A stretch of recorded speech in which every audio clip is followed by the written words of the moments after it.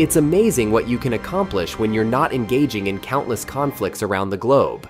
Not worrying about hundreds of budget cuts starting under the Bush administration when NASA was doing crucial R&D on things like drones, remote sensing, and potential Mars exploration. It's shockingly apparent that the American government miscalculated space missions, which ultimately just pushed funding for Elon Musk's and Jeff Bezos' pet projects and gave way for the Chinese space behemoth to rise on occasion. The Chang'e 6 probe, China's most complex robotic lunar mission to date, blasted off on a Long March 5th rocket from the Wenchang Space Launch Center in South China's Hainan Island, where space fans had gathered to watch the historic moment. The country's National Space Administration said the launch was a success. This lunar exploration project is just as exciting to follow as NASA's Mars rovers are. We bet most space enthusiasts don't even know that a Chinese rover has been exploring the far side of the moon for more than 5 years now. The latest journey will be the first step towards a robotic research station on the moon.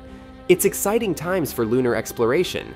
China's space program is moving at an unprecedented pace, intending to avoid major failures while progressively advancing their capabilities. It did take them 2 stations and over a decade to end up with their current station, but they appear to have nailed that. Meanwhile, they've been working on new rockets, new capsules, new vehicles, robotic missions, while also being in pursuit of human spaceflight missions. The prototype for Mengzhou capsule was flown in 2020, and they are planning a lunar landing in 2030. The name Mengzhou is linked to Chinese nation's dream of landing on Moon. The only reason their pace looks like lightning is because people haven't been paying attention to their steady progress, and because America's human spaceflight program has been and continues to be a huge, sloppy, expensive, and a slow mess. For every instance of something like Dragon or Cygnus and other examples of fairly efficient and timely innovation, there are examples like Orion and SLS where billions upon billions of dollars are thrown into a giant hole with very limited results. We're in a race to colonize and monopolize the moon by establishing the first major colony. The CSA is aware of it, the CCP is aware of it, NASA is aware of it, but sadly the US government doesn't seem to be. Firstly, China will have the world's most powerful space-based telescope by 2030. Meanwhile, NASA plans for something as powerful in the 2040s. Secondly, they plan to build a deep space communication and transport network as far as Jupiter. This will make use of Lagrange points, and the Earth-Moon path will be constructed before 2030.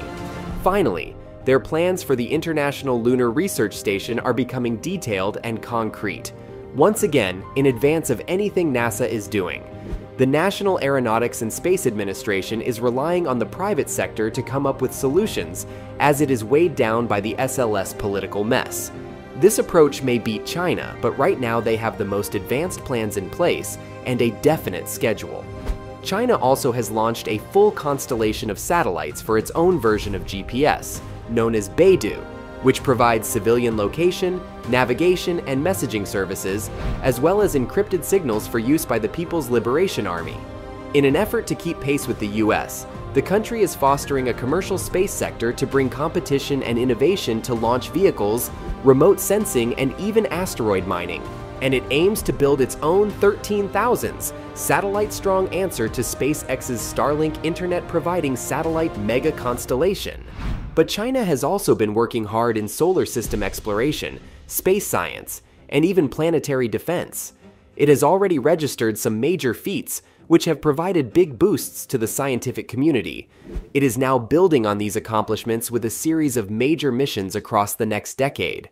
China will also lean on its sample return prowess in the much nearer future for 2 intriguing missions. China plans to launch the Queqiao-2 lunar relay satellite into a unique orbit around the moon in 2024. The orbit is elliptical and inclined, chosen for its stability. Queqiao-2 will spend much of its 24-hour orbital period visible to both the lunar far side and ground stations on Earth. This communications link will allow the Chang'e 6 spacecraft to attempt to land in the South Pole on the moon's far side. The samples it aims to collect from Apollo crater could contain material from the lunar mantle and provide insight into the history of the moon and, in turn, the solar system. China will follow that with another sample return mission. Tianwen-2, this time to a near-Earth asteroid. The spacecraft is scheduled to launch in 2025 and will swing by Earth to drop off material collected from the asteroid. It will then get a gravity assist from Earth and continue on a second mission to rendezvous with the main belt comet Pan-STARRS, arriving in the 2030s. The Mian mission would also be used to observe other targets such as protoplanetary disks and active galactic nuclei and a range of celestial bodies within our solar system. The project is a reflection of growing Chinese interest in the study of exoplanets. The design of the mission is being led by the China Aerospace Science and Technology Corporation. The project, if approved following on-orbit testing, will pose numerous technical challenges surrounding formation flying and interferometry aspects of the mission. The Chinese Academy of Sciences is meanwhile assessing a pair of proposals for exoplanet-seeking space observatory missions under its Strategic Priority Program on Space Science. These are the Close By Habitable Exoplanet Survey and Earth 2.0 missions. The Close By Habitable Exoplanet Survey would use astrometry, the same technique used by ESA's Gaia Star Mapping Space Telescope, while Earth 2.0 missions would use the transit method to monitor 1.2 million dwarf stars. While the US may have a clear advantage over China in many areas of space, in some measures, the differences between the two countries are more nuanced. In 2021, China attempted 55 orbital launches, 4 more than the US's 51. The total numbers may be similar, but the rockets carried very different payloads to orbit. The vast majority, 84% of Chinese launches, had government or military payloads intended mostly for electronic intelligence and optical imaging. Meanwhile, in the US, 61% of launches were for non-military, academic, or commercial use, predominantly for Earth observation or telecommunications. Space stations are another area where there are important differences hiding beneath the surface.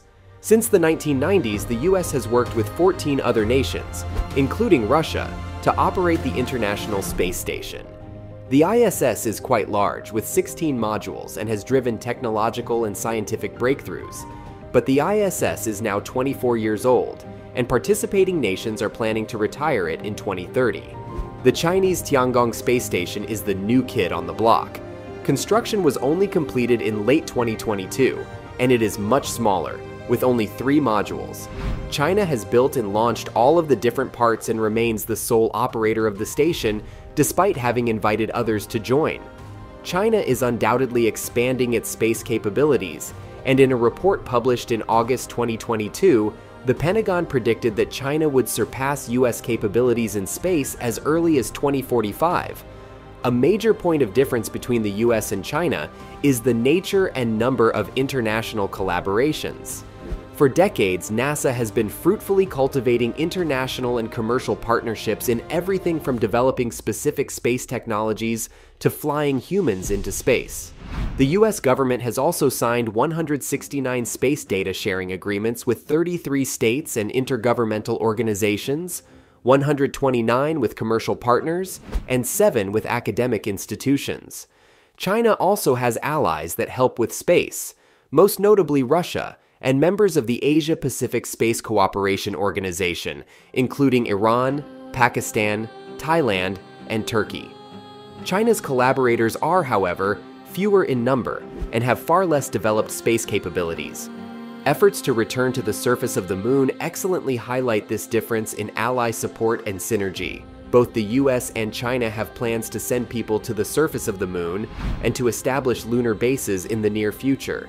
These competing lunar aims are often cited as evidence of the space race, but they are very different in terms of partnerships and scope.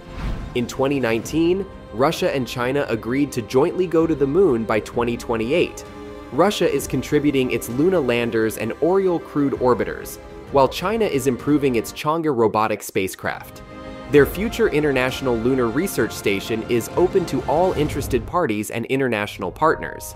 But to date, no additional countries have committed to the Chinese and Russian effort. In contrast, since 2020, 24 nations have joined the US-led Artemis Accords. This international agreement outlines shared principles of cooperation for future space activity and, through the Artemis program, specifically aims to return people to the moon by 2025 and establish a moon base and lunar space station soon after. In addition to the broad international participation, the Artemis program has contracted with a staggering number of private companies to develop a range of technologies, from lunar landers to lunar construction methods and more. While China may seem like the main competitor of the US in space, other countries have space capabilities and aspirations that rival those of China. India spends billions on space and plans to return to the moon, possibly with Japan, in the near future. South Korea, Israel, Japan, the United Arab Emirates, Turkey, Germany, and the European Union are also planning independent lunar missions. Japan has developed impressive technological space capabilities, including rendezvous proximity technology to send a spacecraft to an asteroid and bring samples back to Earth that rival and even surpass those of China. In the past, the space race was about who could reach the stars first and return home.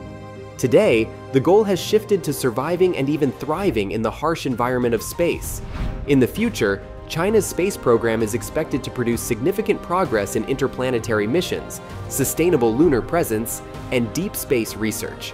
Their forward-thinking strategy is demonstrated by its ambitious ambitions for lunar outposts, Mars sample return missions, and possible manned expeditions to Mars. They will surely become more significant in the global space community as it reaches these milestones, fostering innovation and advancing humankind's exploration of the last frontier. If you liked the video, please give it a thumbs up and subscribe to our channel for more updates on space exploration and scientific breakthroughs. Feel free to leave your thoughts and questions in the comments below. We'd love to hear from you.